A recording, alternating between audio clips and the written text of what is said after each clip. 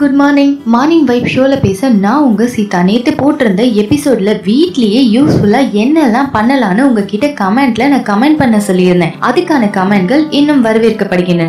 Okay, இன்னைக்கு first news என்னன்னு பாத்தீங்கன்னா, தென்மேற்கு பசிபிக் பெருங்கடல் பகுதியில் அமைந்துள்ள தீவு பப்புவா நியூகினியா. அங்கே கடந்த 27ஆம் தேதி மிகப்பெரிய நிலநடுக்கம் ஏற்பட்டிருக்கு. பப்புவா நியூகினியா இந்த நாட்டின் மேற்கு பகுதியில 6.3 ரிக்டர் அளவுக்கு நிலநடுக்கம் பதிவாகி இருக்கு. இது பூமிக்கு அடியில 16 கிலோமீட்டர் ஆழத்துல மையம் கொண்டிருப்பதாக அமெரிக்க புவியியல் ஆய்வு மையம் தெரிவிச்சிருக்காங்க. இந்த நிலநடுக்கத்தால உயிரிழப்போ அல்லது காயங்களோ யாருக்கும் ஏற்படல. ஓகே, இன்னைக்கு செகண்ட் நியூஸ் என்னன்னு பாத்தீங்கன்னா, திருவாரூர் அருகே 600 ஆண்டுகளுக்கு பழமையான முதுமக்கள் தாழி கண்டெடுக்கப்பட்டுள்ளது. திருவாரூர் மாவட்டம் கோட்டூர் என்ற ஊர்ல ஒரு வாழை தோட்டத்துல வாய்க்கால் வெட்டும் போது 600 ஆண்டுகளுக்கு பழமையான முதுமக்கள் தாழி கண்டெடுக்கப்பட்டிருக்கு. முதுமக்கள் தாழிகள் மட்டுமல்லாம மண்டை ஓடுகள், எலும்பு துண்டுகள், இரும்பு குண்டுகள் எல்லாமே இதோட கண்டுபிடிக்கப்பட்டிருக்கு. இன்னைக்கு மூணாவது நியூஸ் என்னன்னு பாத்தீங்கன்னா, ஜார்க்கண்ட் மாநிலம் ஜாம்ஷெட்பூர்ல உள்ள பரதேசிபாரா என்ற ஊர்ல கடந்த மாதம் 21ஆம் தேதி ஒரு திருமண வரவேற்புக்கு ஏற்பாடுகள் நடந்தது. அதுக்காக பெண் வீட்டுல இருக்கவங்க அவங்களோட மொட்டை மாடியிலேயே சாமியான பந்தல் போட்டு வரவேற்பு நிகழ்ச்சியை நடத்தினாங்க.